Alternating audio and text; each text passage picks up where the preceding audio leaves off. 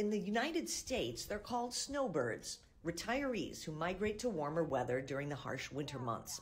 And now pensioners in China are adopting a similar migratory lifestyle. In northeast China's Yingkou city, a public welfare senior center is home to many traveling seniors.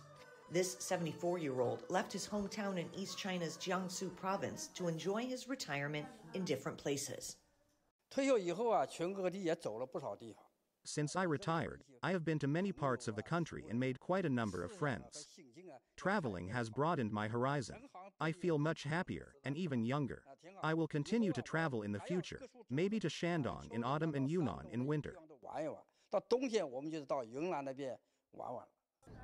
And this couple from Beijing, they've been on the road since 2018, traveling with groups that cater to seniors. We usually head to Hainan to spend the cold winter days in the south and move northwards in spring. In autumn, we would return to our home in Beijing for some rest before hitting the road once again.